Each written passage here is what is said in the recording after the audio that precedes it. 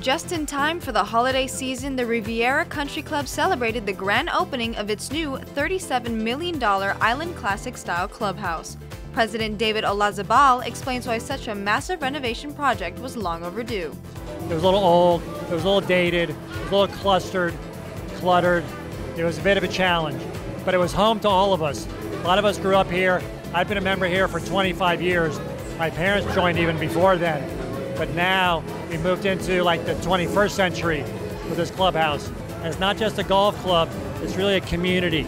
And the people come here just to eat, just to swim, just to work out in the gym. And that's what this is about. It's kind of a diverse community club.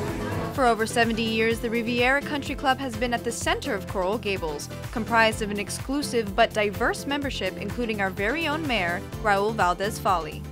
I think it's a wonderful, wonderful, wonderful facility.